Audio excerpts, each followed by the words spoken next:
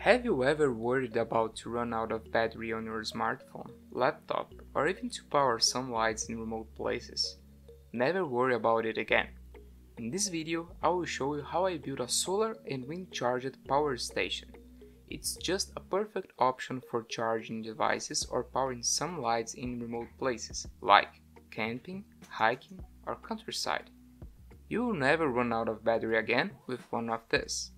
Let's take a look into the project details. This power station is composed by 4 different parts. The first part is the solar panels. Besides producing energy using the sunlight, they can track the light direction to increase its energy generation efficiency. The second one is the wind turbine that has a design that allows it to self-start at low wind speeds and acquire a high rotation speed when comparing with another turbine designs. The third part is the controller and battery pack. It has 2 USB and 1 12-volt output ports, battery level indicator, LED lights, and a control panel to turn on and off all of the systems. The fourth part is the main body. It uses a PVC pipe for its construction, holds all the electronics, and makes just the right support to let the power station stable. In a sunny day with some wind, this configuration can charge itself in under than 6 hours. It also has the capability of charging 2 to 3 smartphones or power one 9-watt LED light during almost 7 straight hours.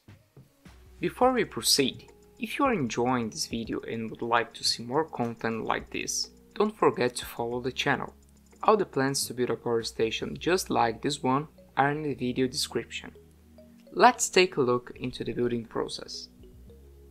Taking a look into the wind turbine building process, there are several different designs of wind turbines nowadays. They are comprehended in 2 major groups, the horizontal axis wind turbines and the vertical axis wind turbines. Both of them have advantages and disadvantages.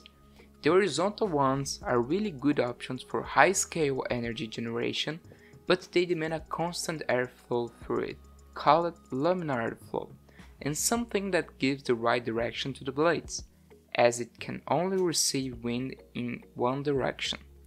The vertical ones are good options for small-scale energy generation.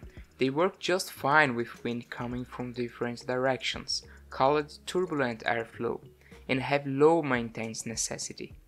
This was the reason why I chose the vertical axis wind turbines for this project. The turbine is mainly made from PVC pipe and PVC boards, with one end connected to a bearing wheel and the other end connected to a 12-volt DC motor using a flange. To start the building process, all the parts are glued together using super glue. This will help to position everything in place, making it steady and strong enough to proceed for the next steps, that will be reinforcing step.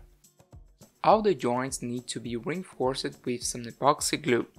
This way, the wind turbine structure will be strong enough to face some wind. Concluding these steps, we are ready to go to the next one, the solar panel systems. The solar panels used in this project are 6V and 200 mA each. As it uses 8 solar panels, the whole system can provide 12V at 800 mA at maximum output. As presented before, it also has a solar tracking device. The tilt pan is responsible to move the panels to the right direction. We use 4 light-dependent resistors to measure the light incidence and knows where to move the panels. To explain a little bit how does it works, we need to know what a resistor is. A resistor is an electronic device that can block part of the energy that passes through it. Usually, resistors have a specified number for energy blocking that, in general, doesn't change. However, the light-dependent resistors are resistors that can change how much energy it blocks according to how much light it receives, changing its resistance. Luckily, resistance is something that we can indirectly measure with an Arduino board, and that takes us to the next step of this project, the electronics. The controllers and battery pack are a group of electronics devices that makes the generated energy stable enough to be used to charge the batteries. turn on the lights, and the USB charger.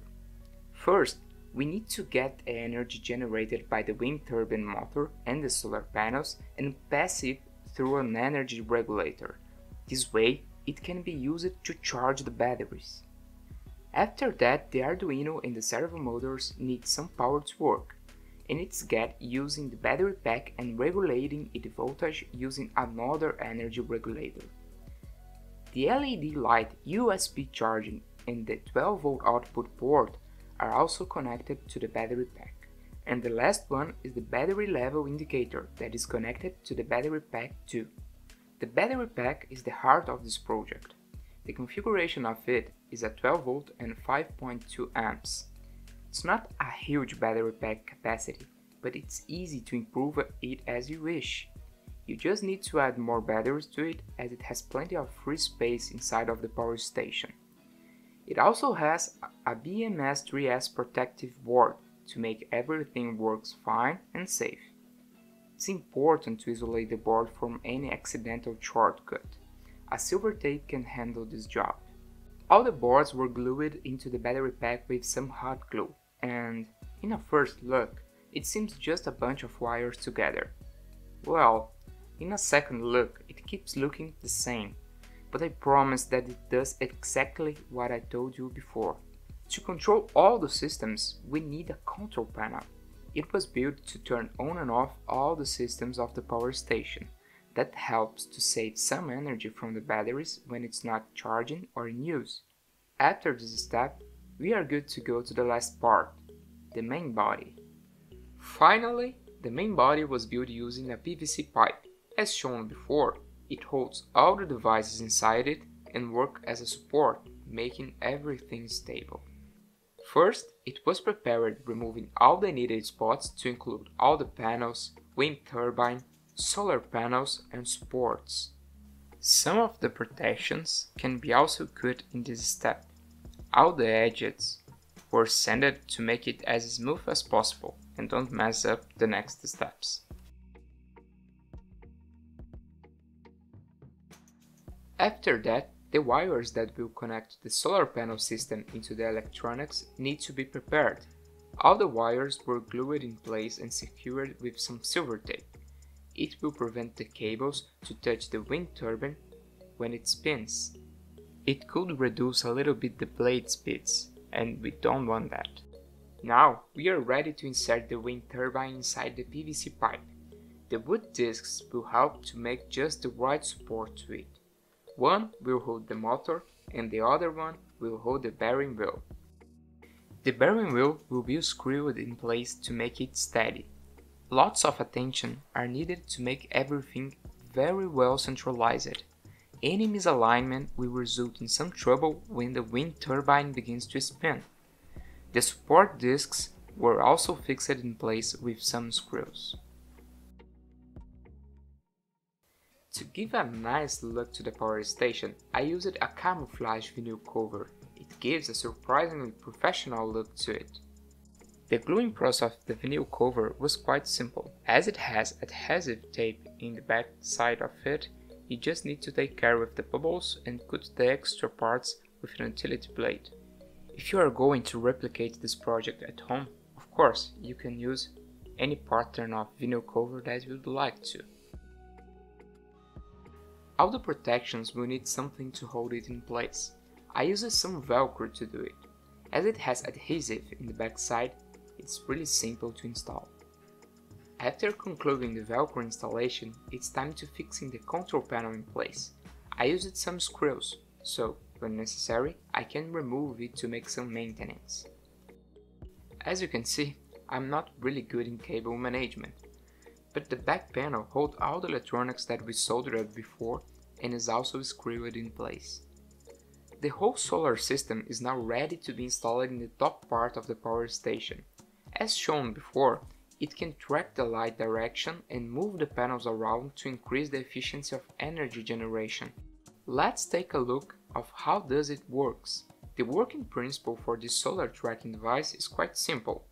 As I told you before, the LDRs are resistors that can change its resistance according to the light that it captures. As the LEDs are positioned in different quadrants, you can measure the average light of the right and left side and on the top and under part of it. If the left side gets darker because some shadow are above it, the Arduino reads the signals coming from the resistors and send a command to the motor to turn to right. This way, the whole system goes to the light's direction. The same occurs when the right side gets darker. When the panels are not in use and the solar tracker is turned off, it can be disassembled, releasing the rubber strings that holds it open. As it needs some protection, another part of PVC pipe was used to make it safe.